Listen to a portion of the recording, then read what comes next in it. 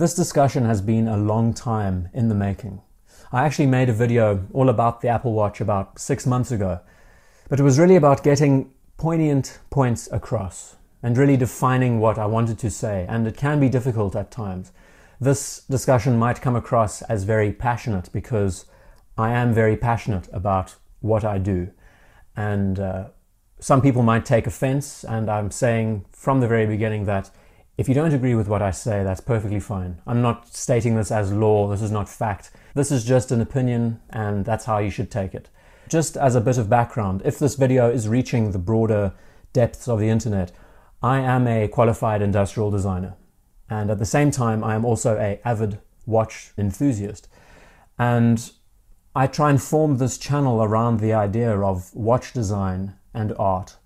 And the Apple Watch pretty much encapsulates this. So for the first time, I think I could be one of the few people really qualified to talk about this product as it is. So what I'd like to do is to base this discussion around two key areas.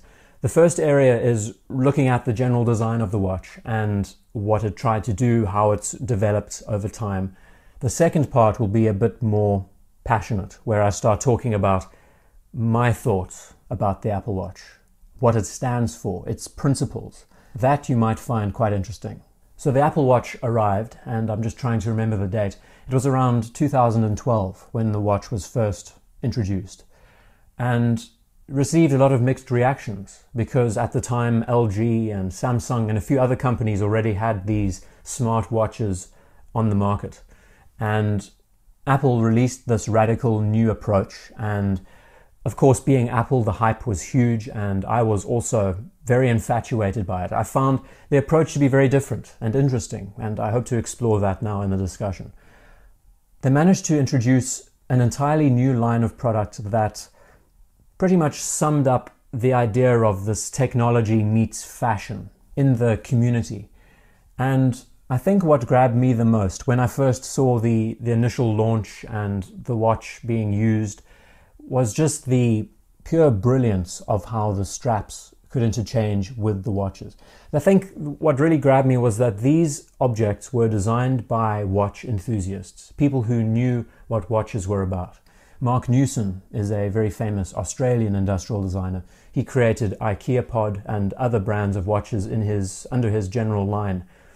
He collaborated with Jonathan Ive to create this piece. So both of these men knew what watch design was about. They knew what most community members wanted from their watches. And interchangeability, for one thing, the whole idea of being able to switch between a rubber strap to a leather strap to mesh bracelets, all of that, it's just brilliant. Simple, easy to understand, easy to execute, with zero thought put into the process. And that's where Apple design always shines. You know, there's not much thought required when it comes to operating the product.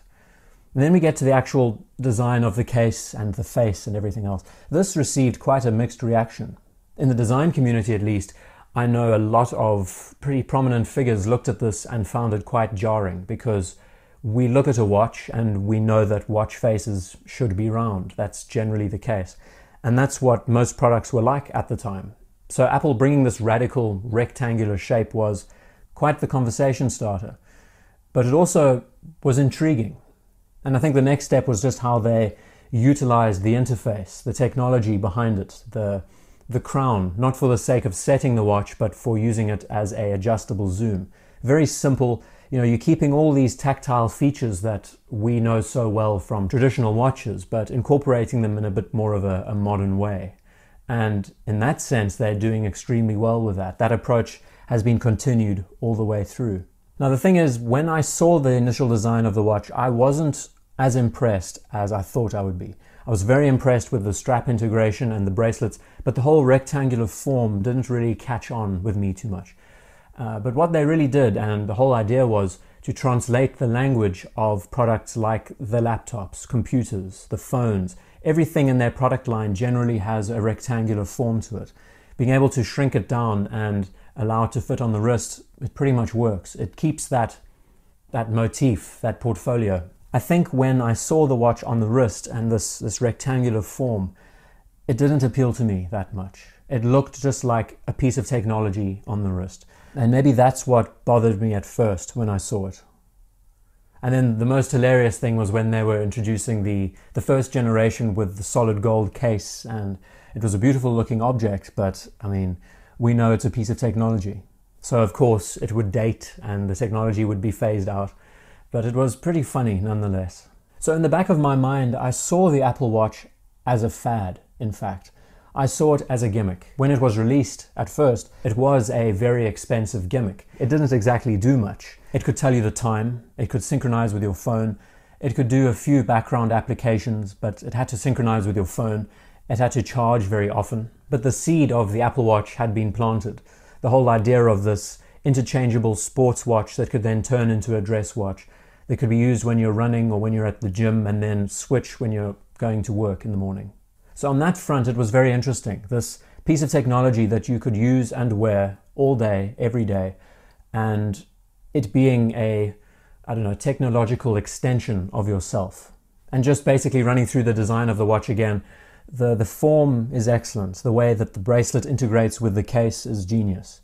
The whole idea of it being some form of rectangular pebble, it looks modern, it looks retro, it has a nice blend of the two functions. The whole idea that you can change the interface, swap out the faces, the colors, it's brilliant. I mean, it's a customizable product. It is a brilliant product, without question. But now we lead to the more impassioned side of this discussion, and my actual thoughts on the Apple Watch, what it represents, what it stands for. Just when I saw this, when it was launched and when it was praised and put on a pedestal, I knew it was a piece of technology that would be phased out again and again and again, and replicated just like the phones, just like the computers. Now, there's nothing wrong with that. That's how a business works. That's how technology works. But for a watch, this is where it frustrates me. The reason why I am so passionate about watches from the heart is that there are so few products that are made in the world that are designed without obsolescence being factored into their build. For those of you who don't know, obsolescence is basically a manufactured shelf life. Every product being made with an intention that it would one day break and need to be replaced. So we look at practically every consumable we own. Odds are it will eventually fail and need to be replaced, or at least some part of it will fail. Watches, on the other hand, especially high quality watches made by German or Swiss brands, they are designed with the idea of lasting lifetimes. The whole approach is that the product lasts longer and longer. The whole idea of investing in this technology that they do, this mechanical technology, is that the lifespan of the watch continues to grow and extend further and further. We've seen just how popular vintage watches have become, and these products are 50, 100 years old and are still working flawlessly. So coming from a perspective of someone who appreciates watchmaking, these products that are made to last, the Apple Watch and the whole ethos behind the watch spits in the face of that reality. Personally, I really don't like the idea that the Apple Watch is made and recycled. And I think the original discussion about this began when I saw that there was a 5th generation of Apple Watch being launched. I just can't believe that over this period of time there already have been 5 generations of this product. And because it's lasted so long and because the design seems to be working so well, more and more people are being drawn to them. They are now outweighing the watch industry at large. The Apple Watch is now one of the most highest selling watches in the world. Of course, the technology has now evolved and watches are capable of running by themselves practically. You don't need a phone anymore to synchronize. There are so many more new technologies inside the product that allows it to work underwater, for example. It can do many more tasks. It is much more intelligent as it is now than what it was when it was first released. But it's the principle of a watch like this being a consumable that bothers me. I think it's also the whole jack of all trades but master of none that bothers me about the product. Because it can tell the time, it has chronographs, it has health tracking, it can tell you the weather, answer phone calls. It does all of these things, but it sort of gets in the way of the whole watch approach. When you think about the pure traditional simplicity of a watch, that it's just supposed to tell you the time, look attractive, function well, tell you the time. There's a big difference between these two echelons. So that's really the first point. The idea that this piece of technology is being phased out again and again and being bought again and again, continually, feeding the consumer culture. The second point, and this might anger a few people, but take this with a pinch of salt. Once again, my opinion on the subject. As human beings, we have slowly but surely lost our way when it comes to accountability, responsibility, in the sense of knowing yourself. Getting quite deep here, but just hear me out. The big thing that these Apple Watches promote is health, right? A health app telling you to stand up, telling you when to walk, telling you what to eat, how many calories you've burned, all of this stuff. Now you have to ask yourself, why is it that you need to rely on this thing to tell you what to do, when in fact you should know what to do? Instead of putting the blame on yourself for not doing these things, you're blaming the product at the end of the day. You're making the product accountable for your actions. So this is one of the main reasons why I do not own one of these products, is because I don't need to be told when to exercise or what to eat, because I have a rational sense of knowing what not to do, what to do when it comes to diet, when it comes to following an exercise regime. This laziness that the world has fallen into, where this product is made to tell you what to do. The product answers your phone calls. It does it all for you. You don't even have to press a button anymore to ask it what to do. You just talk to it. Of course, technology is all about being an extension of yourself. And these products are made in order to help and improve your life. That's pretty much what industrial design is about. But there is a limit. You have to ask yourself, are these products not taking away your basic intelligence with regards to your health, your well-being? There have been miracle stories about these watches being able to detect arrhythmias, for example, and the person being able to go to the doctor and have a heart surgery right there and then. But for the majority of people who don't have these problems, who are now relying and are virtually dependent on this technology to tell them just how much they need to exercise a day or how much they need to eat, the thought just comes to me that we're living in a world where it's governed by George Orwell's 1984 combined with HAL 9000 of 2001: A Space Odyssey. You have this product that tells you what to do, but at the same time, it controls what you do. Now, because the trend of owning these are becoming more and more popular, many more people are buying these for the sake of these brilliant functions. They buy these products to lose weight. They buy these products to become healthier and fitter. But why is it that a piece of technology like this needs to be your incentive to live a better life? So it is a very deep discussion, and I'm sure there's going to be lots of debate in the comment section about this, because it's something I feel very strongly about. I don't believe that you should rely on technology like this to govern your time, what you're doing. I believe that a watch should be a traditional thing that tells you the time, and that's it. The more power you give to these products, the more they're going to control you at the end of the day.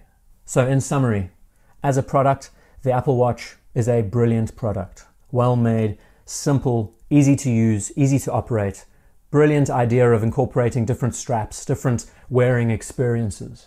As an object, a thing built around obsolescence that is going to be disposed, that is essentially a waste of money, if you ask me, that more and more people are relying on and depending on to remain healthy, to follow a more regimented life. I think it's one of the greatest travesties in our modern era, which is why I will never own an Apple Watch.